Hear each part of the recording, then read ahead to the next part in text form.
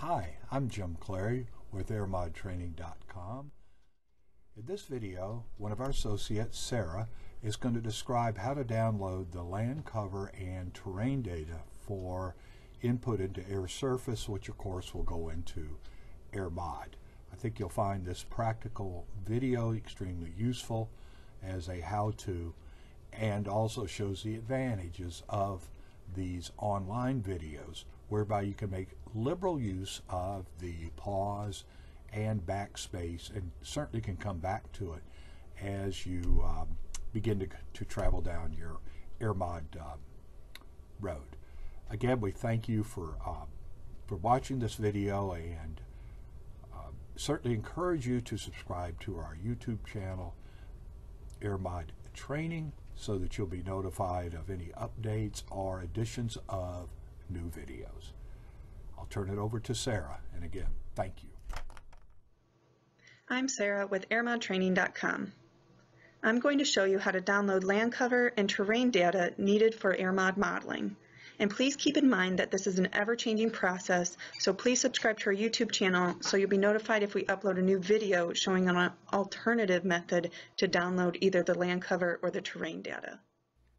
The land cover data and the terrain data are needed to run AirSurface and AirMap respectively. This is the Multi-Resolution Land Characteristic, or MRLC, Consortium Viewer. This is the tool that you can use to download National Elevation Data, or NED, and National Land Cover data.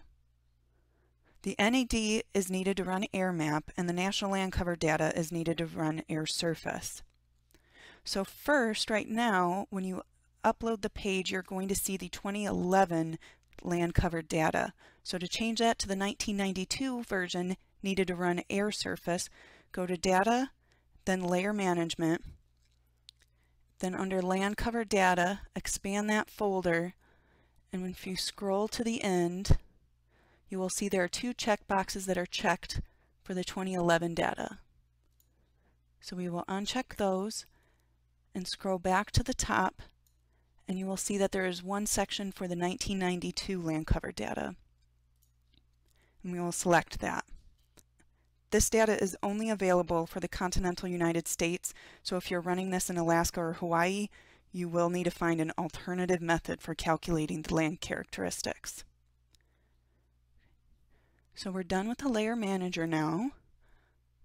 So we are going to zoom into our area of interest, and our example run is in south central Colorado.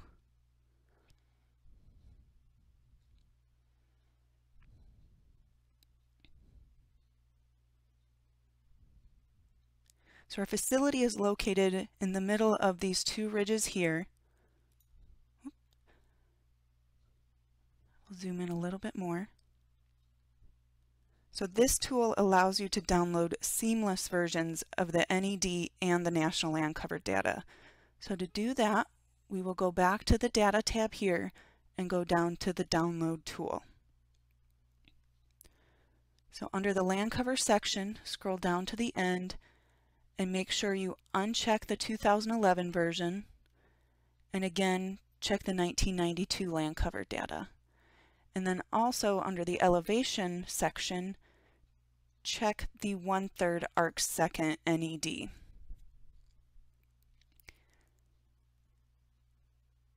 And you can define the download area by coordinates using this button here, but I tend to prefer to use the rectangular tool that they offer.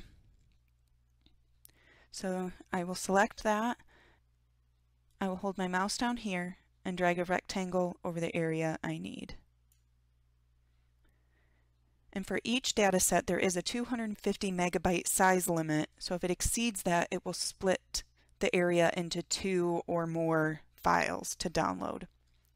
Both AirSurface and AirMap need these files to be in geotek format. You can see the land cover data, the output format is already in geotek, but the NED will need to be changed. So go to Modify Data Request, and under the NED section, change the data format to geotek. Save changes, and you'll be returned to this screen. To download the files, simply hit download, and this may take a few minutes depending on the size of your files.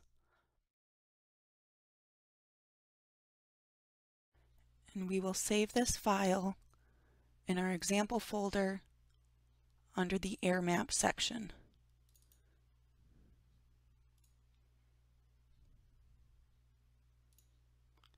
Next, we will download the land cover data. This one typically goes a little faster.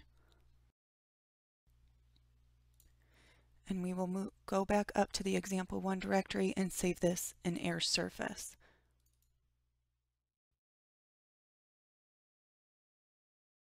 When the zip files are finished downloading, we can extract the geotek files. So go to the folder where we saved the NED file first. It's under AERMOD, then NED. Right-click on the folder and hit Extract All. We don't need this extra folder under NED. Then hit Extract.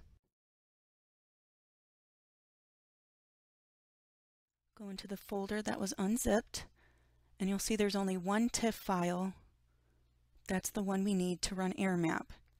And I actually like to copy it into the directory right above this, so Control-C to copy, move up to the NED directory, and then Control-V to paste. And I also like to rename it to something that I'll be able to recognize later.